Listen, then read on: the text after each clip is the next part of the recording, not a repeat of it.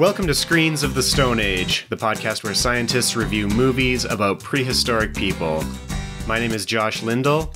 I'm a PhD student studying Neanderthal teeth, and I'm here with... I'm Ross Barnett, a paleogeneticist specializing in Pleistocene megafauna. Okay, I'm Predrag Radović. I'm from Department of Archaeology at the Faculty of Philosophy in Belgrade. I'm a paleoanthropologist, and I basically study hominin dentition, mostly. And Kim is away on vacation today, so Predrag is going to be taking her place. Predrag, we're going to call you Pedja because that's the nickname that I know you by, in case any English speakers aren't familiar with the nickname conventions in Serbian. Okay. And Pedja, you suggested the movie we're watching today, which is called RRRrrrr. Basically, yeah. RRRRrrr. Yeah. So it's a comedy movie, of course. It's a kind of spoof on some more of serious movies, you know. It's about basically a band of Paleolithic humans who use shampoo and try to figure out who committed like the first murder in history. So it should be funny, I guess. Yeah, that description probably makes no sense. A band of humans who use shampoo and try and solve a murder. Yeah, but you'll see. Can you remember it well enough to give a more in-depth summary, or should one of us go into a little more detail, having watched it more recently? Okay, I actually watched the movie a long time ago, but I remember basically that there are a lot of guys named Pierre, and like virtually every animal in a movie has tusks, of course.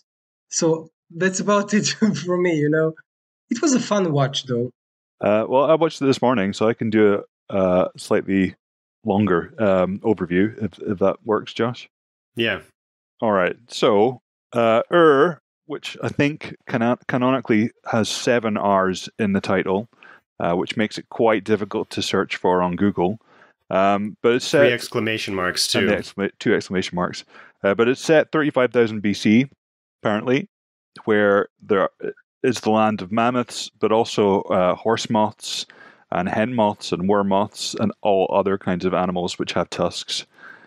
And as Pedja says, everyone is called Pierre, which apparently is hilarious in French because Pierre can also mean stone.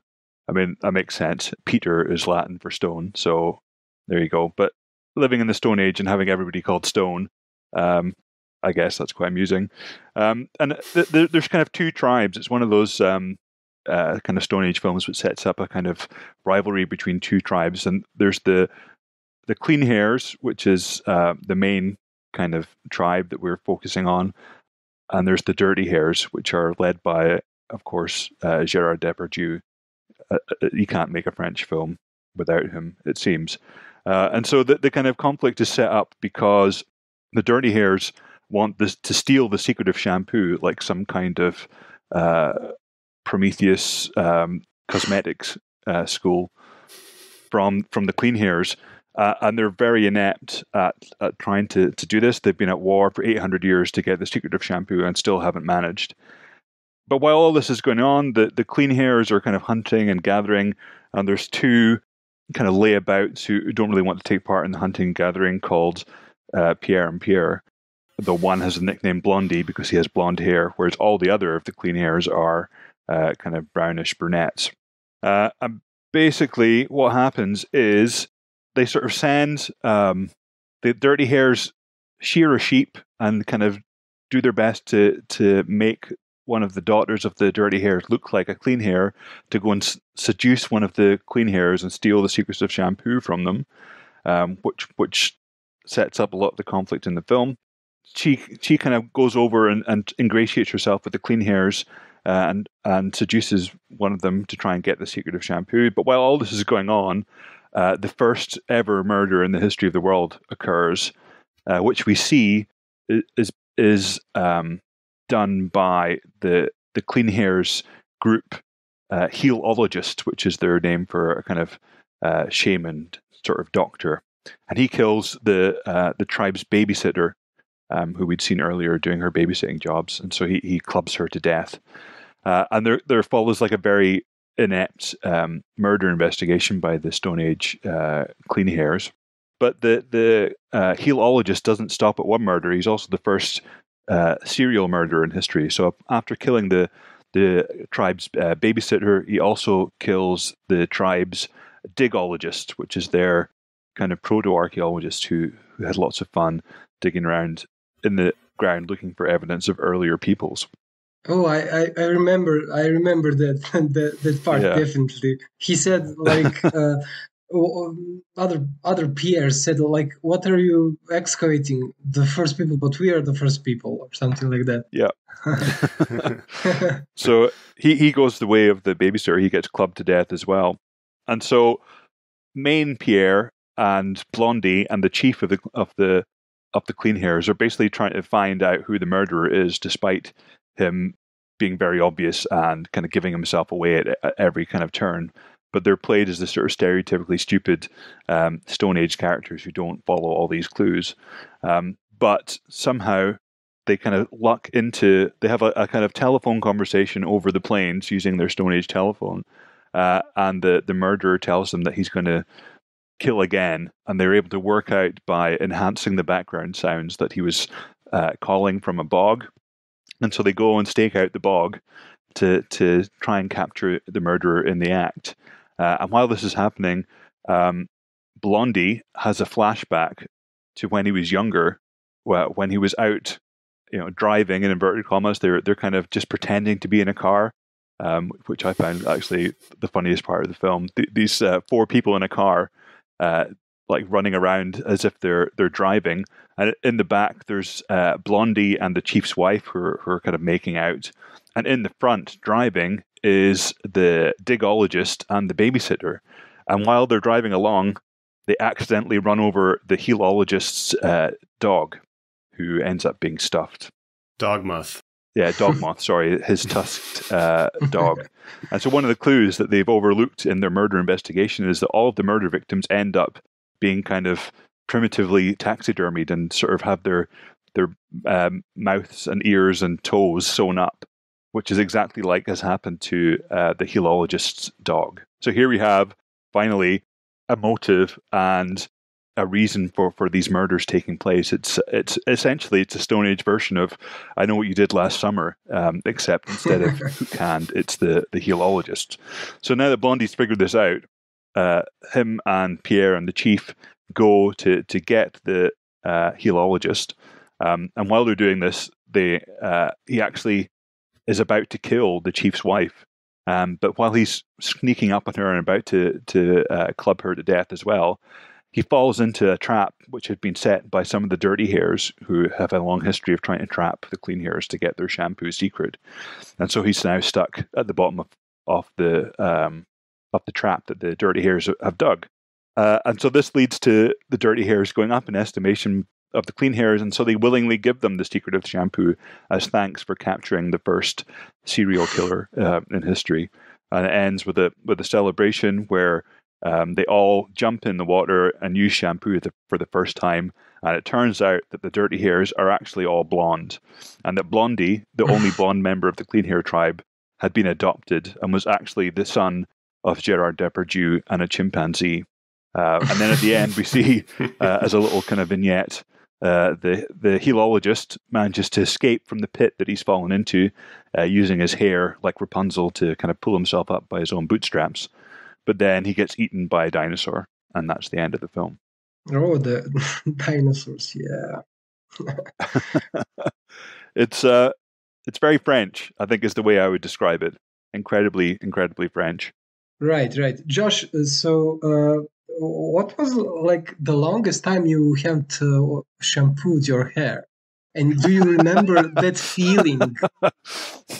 So I like once, how Josh is getting picked on here. No. I wanted to share my story. So it was basically on field, archaeological field, right? So I had to wash my hair for like a week or so, and it was so damn itchy. And the feeling when I got finally to shower, and to use the precious shampoo. I kind of get the point of, those paralytic guys who don't have the access to the precious liquid, I'm kind of surprised because I wash my hair with shampoo about once a week normally, so What? I don't want to overwash it. You have to get some natural oils. That's how you have the nice hair. Okay, so For the listeners, Pedja and I typically have long hair most of the time, I think. We don't have very long hair right now, but normally we have long hair, so we know what we're talking about. Yeah, and by a process of elimination, I have hardly any hair. But I'm okay with that. Yeah. So the normal format for this show is that we start by nitpicking the scientific inaccuracies. This is a goofy comedy where it's all just jokes. So that's difficult to do, but I don't know if there's anything that we want to comment on that's scientifically inaccurate. We said that at the end he gets eaten by a dinosaur, which is not a realistic dinosaur. It had kind of like mammoth tusks, but they were more like horns coming off the side of its head. It's not any kind of real dinosaur. That was really crappy CGI as well. I mean, I was okay with it. I can see the kind of comedy value of having, tusked hens and tusked ducks and tusked goats and everything.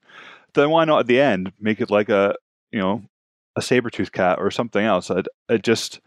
If you're going to set up the internal logic to be that it's exactly the same, except you have mammoths and everything's got tusks, then why bring a dinosaur in the end when that's totally unnecessary and it's just going to annoy pedantic archaeo-paleo people? Yeah, like that's going to annoy anyone after all that tusks and everything else. Yeah, so it's sort of a French adult version of the Flintstones, basically. Yeah. I felt it was pretty similar to the Ringo Starr caveman movie, except not as awful. It was actually pretty funny in a lot of places, but they pull some of the same jokes. Like there's the scene where they meet the dirty hair for the first time, and her name is Guy, but everyone in their tribe is named Pierre, and they can't fathom someone who's not named Pierre, and they're having so much trouble trying to pronounce the name Guy. There was a similar scene in the Ringo Starr movie where they have the guy who's speaking English, and he's trying to teach them the English words for everything, and they're having trouble pronouncing these English words. So I was seeing the similarity there. I think it was going for the same. They're both going for the same kind of humor, but I think this one succeeds a little bit better. Or maybe the Ringo Starr movie is just too old and it's too dated at this point. Well, there's also, I think there's like a direct cribbing as well from the Caveman film where they're all in the water. They're all kind of, there's a scene in Caveman as well, I think, where they're kind of messing about in the water and somebody drowns, which is similar to this film as well. Yeah, cool. So the actual age of the fabula is like 35,000 years ago, right? Yeah. So it's basically like early Upper Paleolithic.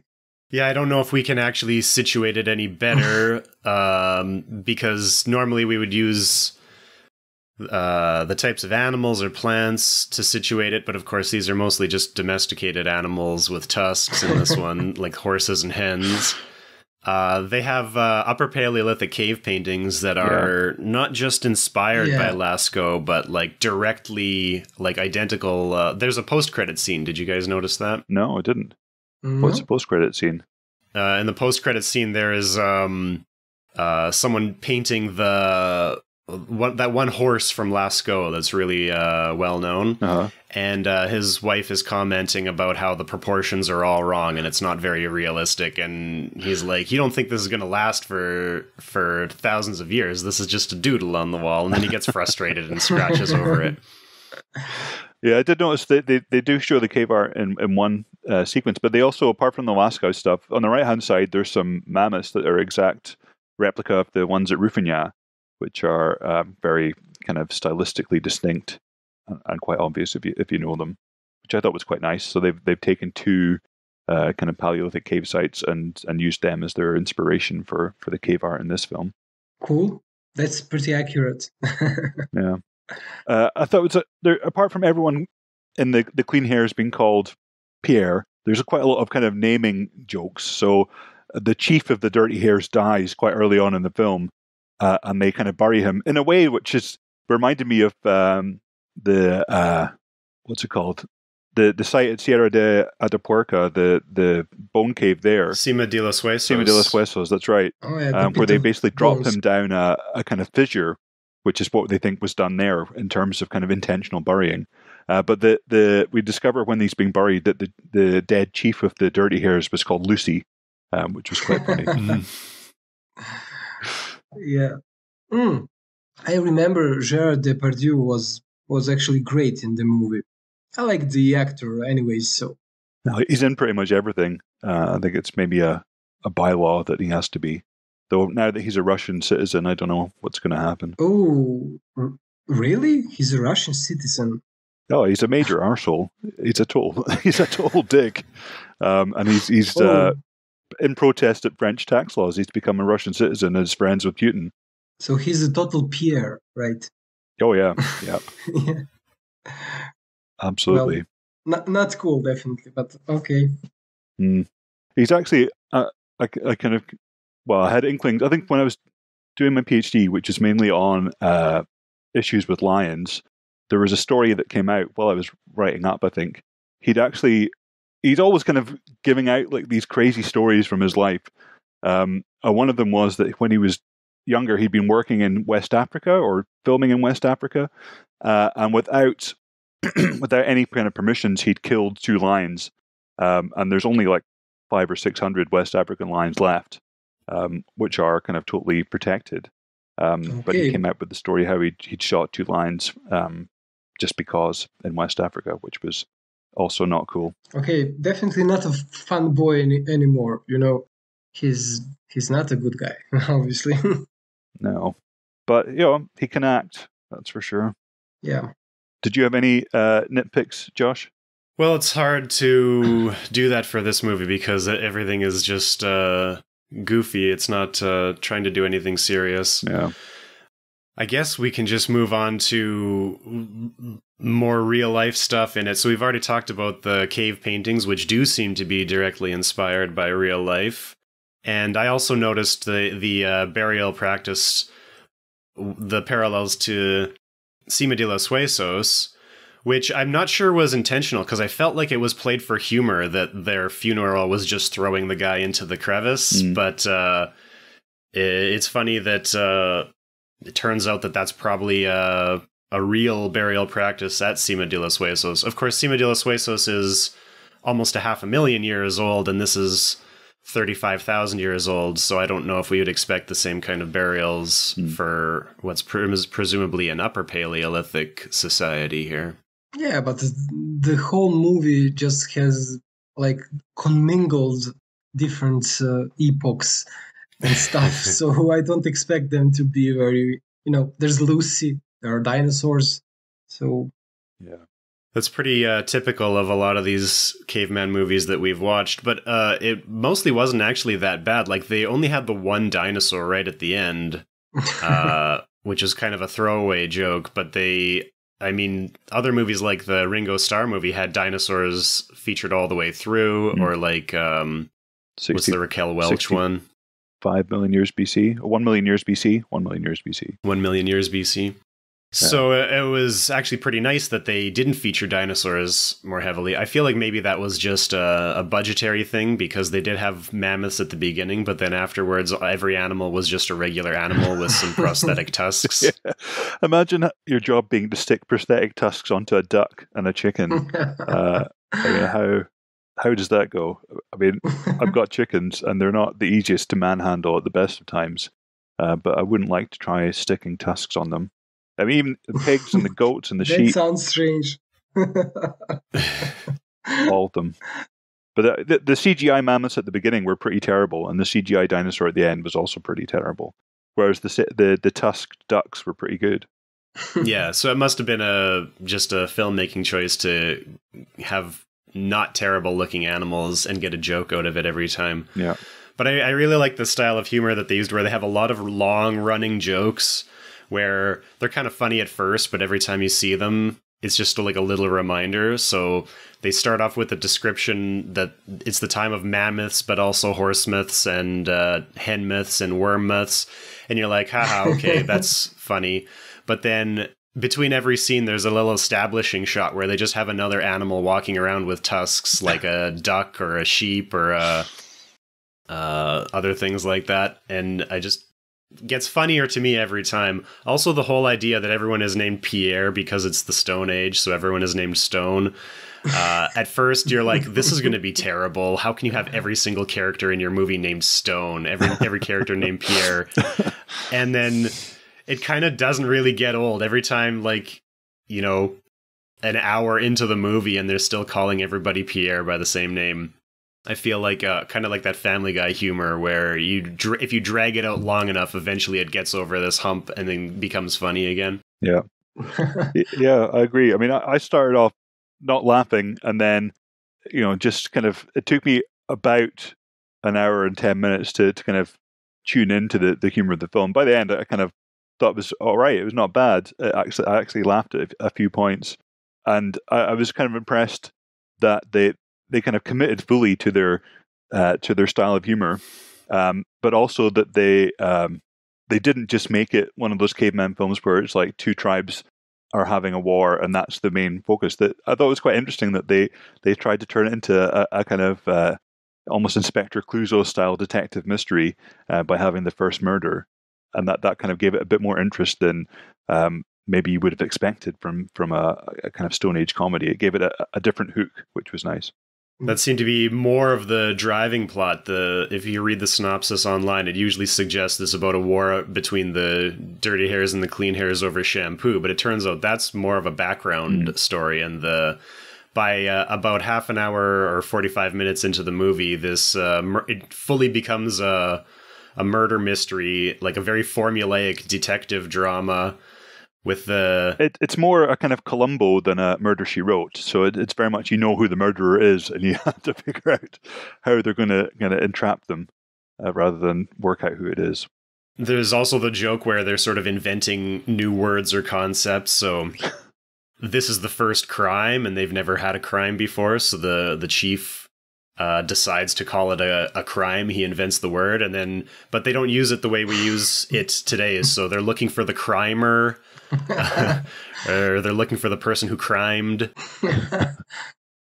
And then when the blonde Pierre and curly-haired Pierre become the detectives, they're appointed the detectives by the chief. They decide that they're not getting the respect they need because they don't have a recognizable job or a recognizable tool of their job like the other people, like the helologist or the watcher have, you know, their distinct job titles and their tools associated with that. And so they decide that they need a symbol for their job, and they look into the water and they see a starfish, so they get their sheriff's star. I think the other one is wearing a sea urchin for some reason, and it's painful when he flashes his badge. Yeah. So Josh, basically, you can call me Pierre, you know? It sounds kind of like Pedja for a foreign guy, I guess. Could be my, you know, French nickname. Pierre. Why not? One of the things that I noticed sort of late in the movie, a lot of movies that have bones, we always talk about the bones because that's what we're into. I didn't notice a lot until right at the end in that final scene when they're all shampooing in the water. But the chief and his wife are wearing sort of ceremonial outfits with skulls on them. Did you notice that, Ross? No, I only noticed the chief's wife's hair, which was pretty special. There were the helologist wears a skull on his head, which is a made-up animal. It looks like a kind of pterosaur with teeth.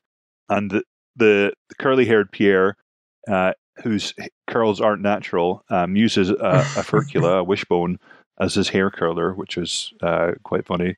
But no, I didn't know what were the skulls at the end. I didn't notice that at all.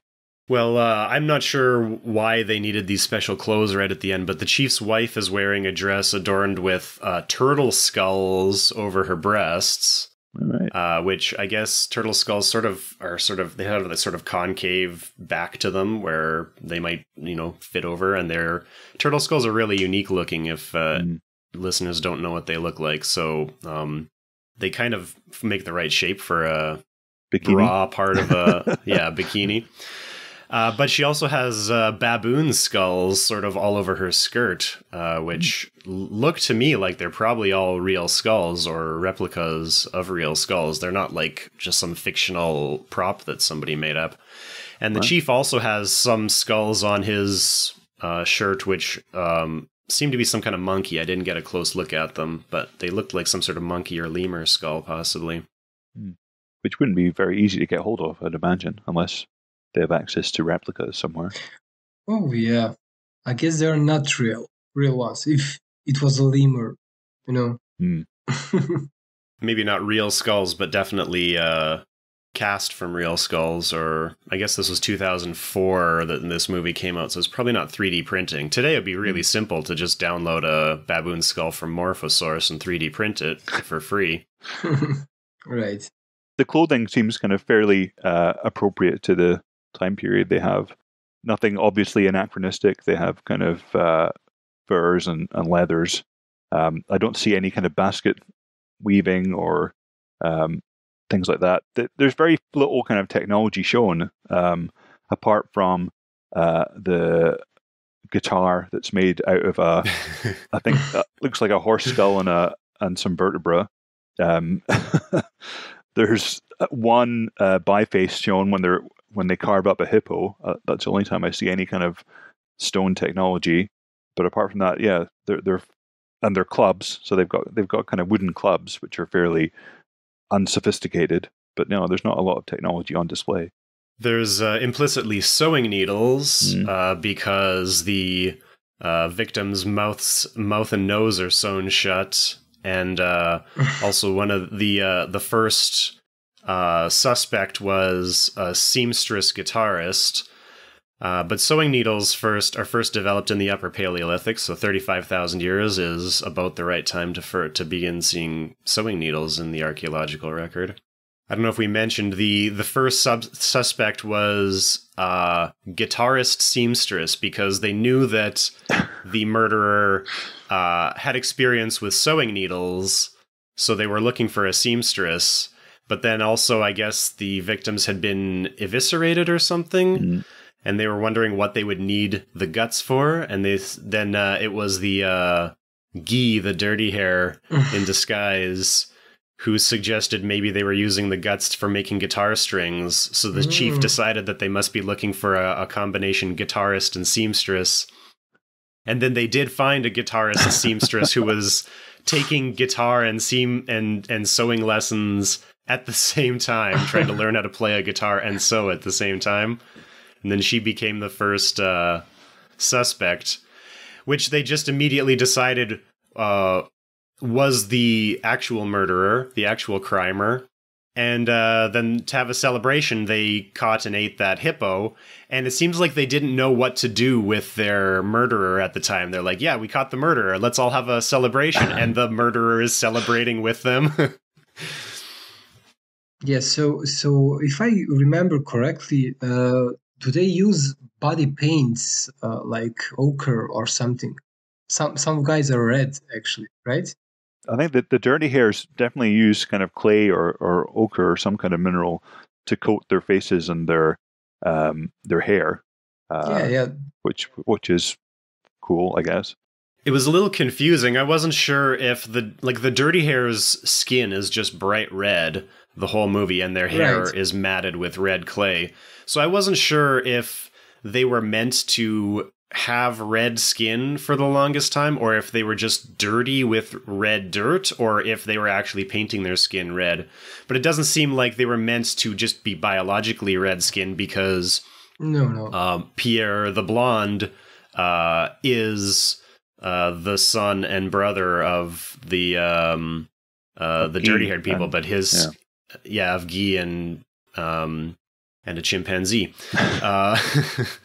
But his skin isn't red, so it does seem like they must have been painting their skin. But also, when they were in the water and their dirt washed out of their blonde hair, their skin was still pretty red. It didn't seem like it was washing off easily. So maybe that's just the dye they used for the movie. It didn't wash out as easy as the hair. I'm not sure. I found it a little bit confusing about why their skin was so red. Yeah, but if you Google images for Upper Paleolithic graves, you'll get many of these which are like totally red with ochre. You know, those Italian ones, etc. So maybe this is the way they got the idea. Famously, Paviland, which was excavated by Buckland in the Gower Peninsula in Wales, has the Red Lady, which is right, the famous one, which is not a lady but is red, and is completely covered in ochre. I think those bones are in the Oxford Museum now, but yeah, they're obviously a very common and geographically widespread thing to cover bodies in ochre and give them a red color. So that could be the idea. These were like the graves of the dirty ones, you know, of dirty hairs. So are they, if I remember again correctly, they're all barefoot. They don't have any footwear, right? Yeah, that's right. No, there's no shoes. No shoes. There's no shoes except for in the romance scene between the chief and his wife when they're doing their little dance and getting undressed in their cave. They're wearing basically entire fish on their feet, which they throw off seductively. Interesting. So the bit that I found the funniest, I didn't fully switch into the kind of the very French humor until almost all the way through the film. But what I did find quite funny was when they're staking out the bog, waiting for the murderer. They have this sequence where the chief is chasing after what he thinks is the murderer through the kind of reeds of the bog, and he ends up outside a Carrefour, which is this big French supermarket, and he goes in, and it's all a bit weird. Given the kind of previous internal logic of the film, you didn't expect him to end up in a Carrefour. And I was like, "What? Where's this going?" And he goes in and he goes around all the sort of aisles and sees all the food, and then he gets accosted by a kind of customer service rep while he's looking at all the washing machines, and it was just like really weird. My kind of brain did a bit of a flip. It was like, "What is going on here?" But then the chief kind of abruptly wakes up, and it was all just a dream.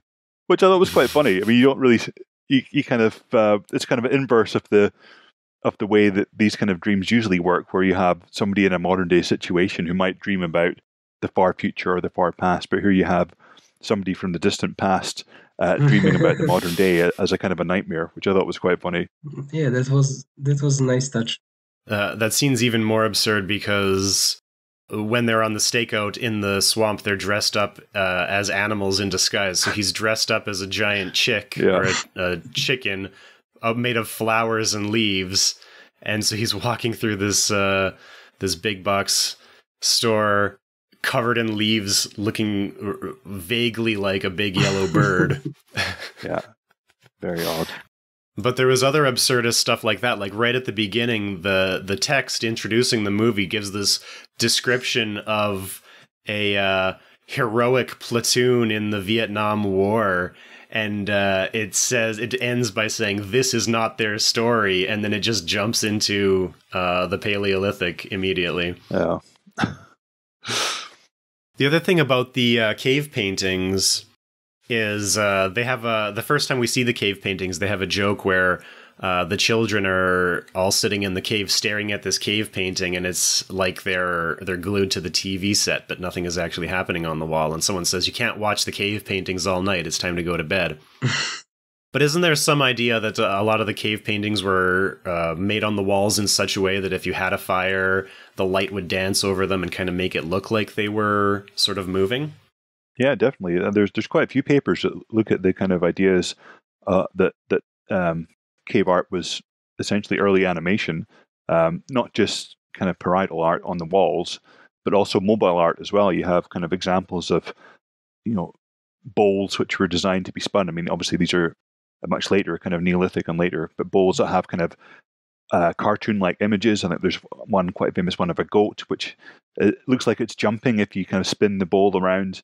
It forms like a zoetrope, this kind of illusion trick where it looks like the image is actually animated. There's also kind of Paleolithic bone discs, which have two slightly different images on either side, which are like that toy called the thaumatrope, which is a fancy name for just a disc with some string through it, which you kind of spin round and round, and then when you pull the cord tight, the disc spins round, and your eye kind of blurs the two sides of the image, and it looks like it's moving.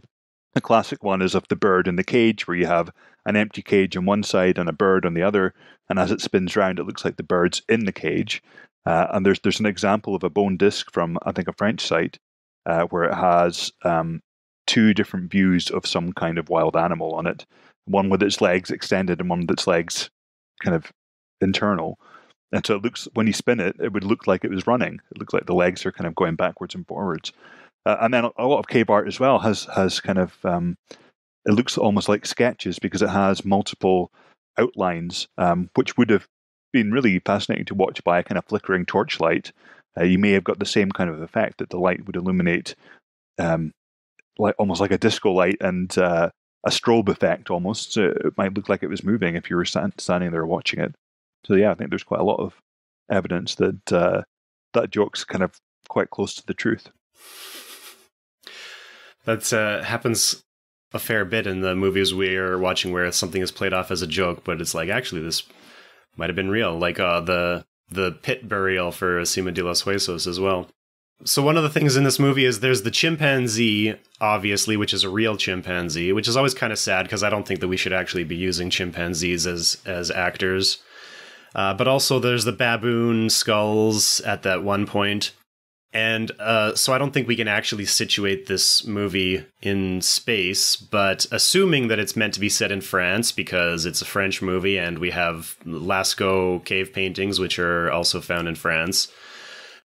Most people, like, there's no apes or monkeys living in Europe today apart from Gibraltar. Yeah. But there were during the Pleistocene, and Pedja and I have published a paper on monkey fossils from Serbia. Right. So I think a lot of people would be surprised to find out that monkeys and apes actually used to live in Europe during the Ice Age. But not chimpanzees, obviously, because chimpanzees only live in Africa.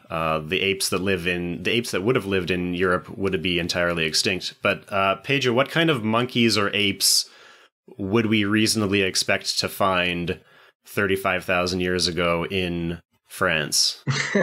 Well, regarding apes, we would find Homo sapiens.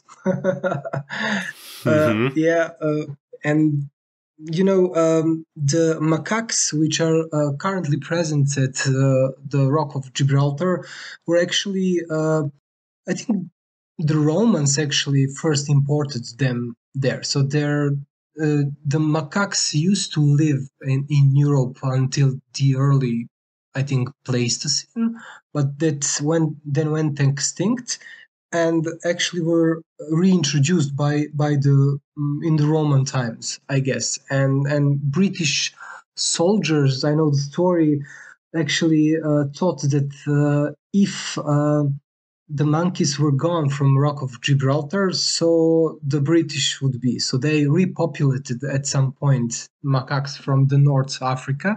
So their symbol of their presence there, basically. And regarding the apes, by the late Miocene, basically most of the apes went extinct in Europe. Apes other than hominins. So from that point on, you had some general old world monkeys, such as macaques, and there was before Dollyhupithecus, Paradollyhupithecus, and Mesopithecus. But yeah, during the Upper Paleolithic, I don't think so, other than humans, So there's another scientific inaccuracy in the movie. Oh, yeah. Have baboons ever been found in Europe, or are they a purely kind of African genus or family? No, yeah, but the Paradollyhupithecus genus, which I and Josh actually worked on these fossils from Serbia. They're basically Papionin tribe. So they're kind of regarding Paradolihupithecus, which lived basically during the Pliocene and early Pleistocene in Europe, including Serbia. He was a pretty large ape, monkey, the size of the largest baboons in Africa today. So basically they looked, especially post-cranially, they looked and moved a lot like baboons, but there were no baboons in a strict sense in Europe. Okay, cool. Well, Ross, do you have any more notes? The hippo that they kind of hunt for the celebration of catching the crimer is also tusked as well, which is kind of weird since hippos have tusks anyway. So yeah, that was a bit of overkill. But it's also huge. It's much bigger than an actual hippo is, even though hippos are enormous. This thing's like about 2 or 3 times bigger than a real hippo. That was other note. One note is that when they kind of send Guy, the dirty hair seductress spy, into the clean hairs, they kit her out by shaving a sheep and putting that on, using the sort of fleece to cover her red body paint and her hair with kind of fleece. And the sheep that they shave, when they kind of pan back to it, it's a pig. And one of them says that shaved sheep looks like a pig. And I wasn't sure if that was meant to be a joke or whether, there are some breeds of pig, I'm thinking of the Hungarian Margaritsa, which have kind of a curly fleece. And so you would be able to sort of shave them to produce a kind of curly wig and curly outfit. But yeah, I wasn't quite sure. Maybe that's funnier if you're French. I don't know. But that's about the only other kind of notes I have. I mean, I think that it was quite good that they didn't. They kind of did play, the Stone Age people are stupid, but they didn't do it to such an extent as some of the other films we've seen. I think the most kind of egregious example was when curly Pierre and blonde Pierre are sitting kind of loafing beside the river, and they're just avoiding the hunt and just kind of shooting the breeze. And curly Pierre pulls a tangerine off the tree and peels it, and then throws away the tangerine and eats the peel. That was the worst it got in terms of slandering all these Paleolithic people as being stupid. But yeah, for the most part, they kind of they did it in a different way, in a very different way from any of the kind of American or British films that we've seen, which kind of portrayed Stone Age stupidity in inverted commas in a very kind of different manner. But yeah. Obviously they did have lots of jokes about that, but it didn't feel too terrible compared to other films. Sorry, in the context of the food, there was this particular scene when they were like munching on a mammoth proboscis, like some kind of snack, it stuck in my head basically. It was really funny. Drunken pickle, I think it was. Drunken pickle, right? But I mean, what's just reminded me is that they have this tree, this tangerine tree beside the river. But my understanding is that tangerines are a very recent phenomenon. That there's no such thing as a wild tangerine. It's a hybrid from the pomelo, which is the wild fruit, and various other kind of citruses. So that's something that kind of slipped in there. As well. An anachronism for sure. Like many. For sure.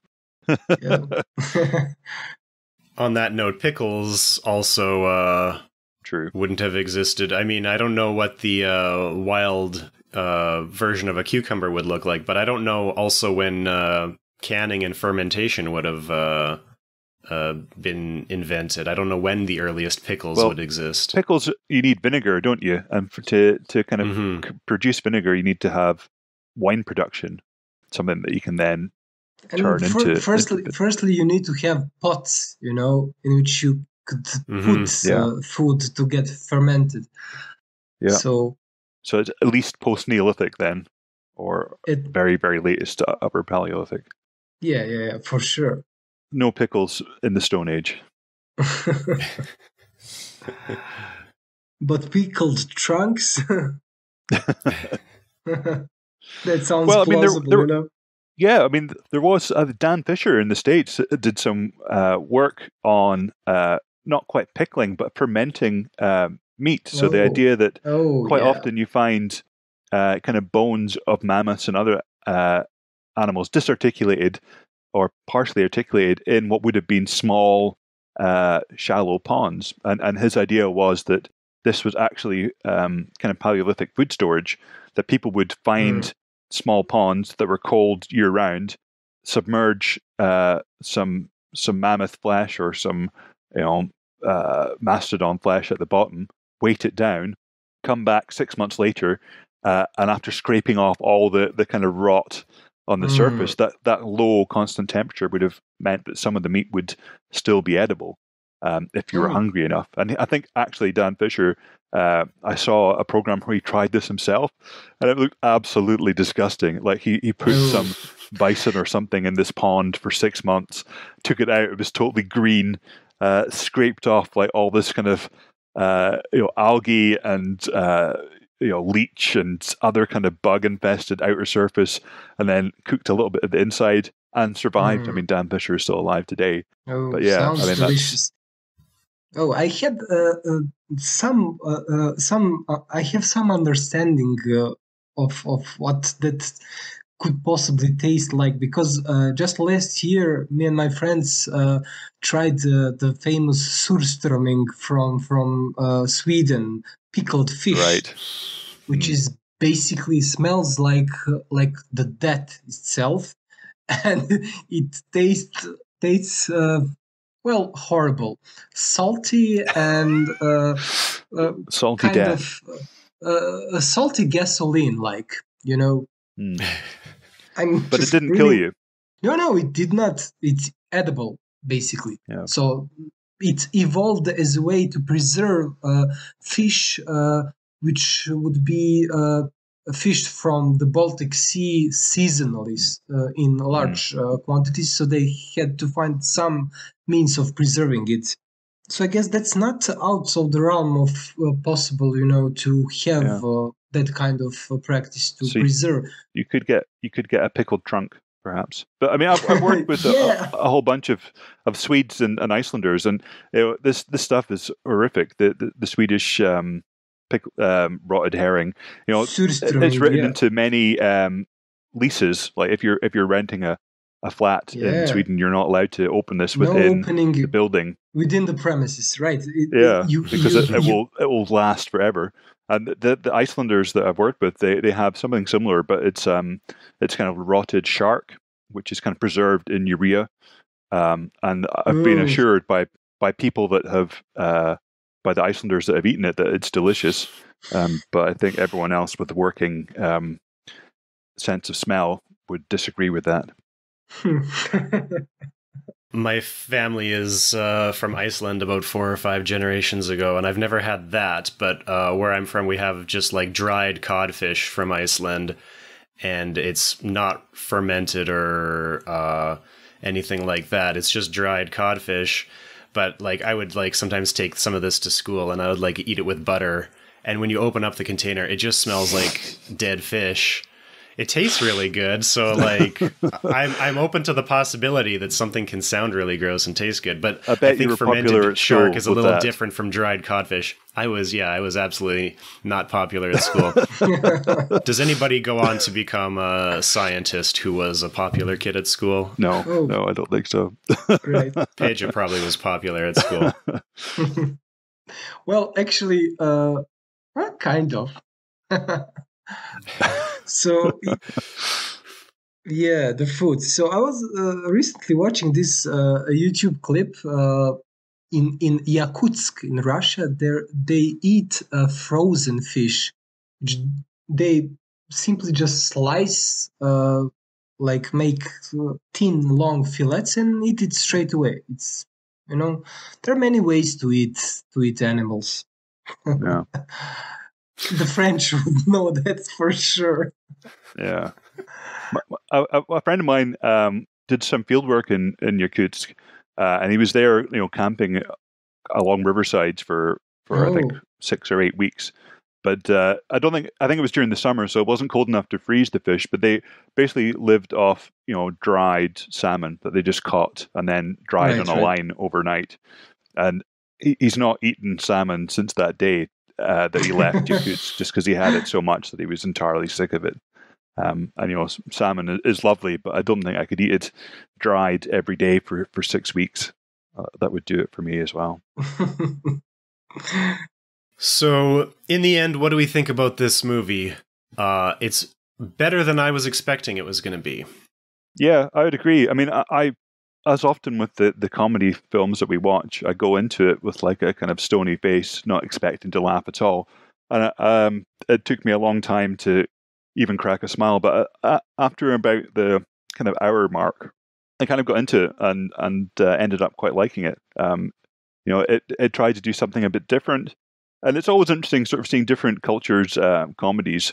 You kind of get an insight into how their kind of culture works just by seeing what they find funny, which is always a treat. So yeah, I was actually I watched that movie for the first time when I was archaeology student, and I remember that it was hilarious to me. So that's the reason why I actually made proposed to Josh to watch this particular movie.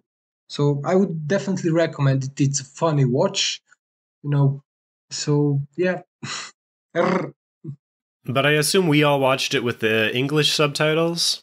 Oh yeah, I did. Which were pretty high quality. Yeah, I have a feeling it would have been a lot funnier if my French were stronger, though, because there's a lot of puns in it, and I think I missed a lot of things. There was a few parts that seemed confusing. Like even the whole Pierre joke kind of hinges on the fact that Pierre means stone in French, so l'âge de Pierre is the Stone Age. And so that's why everyone is named Pierre. Or the Peter English Age. translation calls everybody, English translation calls everybody Stone. Or it kind of flips back and forth, calling people Pierre or Stone in the subtitles. Mm. But there were other scenes, like there's one where the chief tells the guy to freeze in the subtitles, and then he starts like posing for the camera. So there must be some French word where the word for freeze or pose is the same in French, which my French isn't strong enough to have gotten that joke fully. Yeah, well, it's always hard to translate comedy to different languages. I remember watching a famous Serbian comedy movie with English subtitles, and I was, what? That doesn't sound right at all. No one would get it. So yeah, there is this slight barrier. You cannot get into everything from the movie if you don't know French very well. But yeah. It's worthwhile, definitely. And remember to shampoo your hair frequently. If you have any. Yeah. Pedja, I think you should go a week between shampoo, because you got to get the natural oil in it to keep it nice and smooth. The thing, I must correct myself. Okay, it was like week that I haven't washed my hair, but I was in the field, so I got really, really dirty. Not just doing regular things in the office. It would be so hard to I guess don't wash your hair for a week at home, but in a field. That's true. Yeah, I think I wash my hair at least every second day in the field. Yeah, so you get my point then. So you could do, you could do an experiment. People could do that, just try that. I think that we don't appreciate much the hygiene, that we actually have. We take it for granted. But if you find yourself in a situation where you cannot, brush your teeth or wash your hair or whatnot, so you'll remember that. And when I was a kid, I think this particular issue was is with me since I was a kid, and I still think about it. You know, we always, when we think about the past, being, you know, Roman times or Paleolithic or whatever, we tend to, at least I do, to imagine it in a, you know, Hollywood kind of way. But if you get down to the real stuff, like not having, water for drinking, like not having soap or shampoo, you know, you get to the real core of what, how hard was the life in the past, and you know how hard these people were. Yeah. One kind of corollary to that is that, and something that I think that Jean Oul does really well in the Clan of the Cave Bear books, is the idea that, you know, even though they didn't have soap or shampoo as we know it today, there would have been natural products like plants high in saponins that they could use as a kind of a natural hair care product or natural kind of soap. And so even though it's sort of tempting to think of the distant past as a kind of dirty place, people would have been just as interested in hygiene for the most part as we are today, and there would have been a kind of natural solutions, or at least partial solutions to kind of keeping some sense of cleanliness, assuming that people were close to water, which they almost always were. So that's something that sticks with me from reading the kind of Clan of the Cave Bear books, is the idea that, you know, some plants are very high in kind of natural cleansing agents, essentially, and you can just pick up a few when next time you go down to the river, and that's you kind of got your shampoo and soap all in one, ready for use. But yeah, if one could travel back in time, I think we would need quite some time to get used to the lack of hygiene and the aromas of everything, of people and habitats, etc. So yeah, so kids, brush your teeth, wash your hair, keep your hygiene.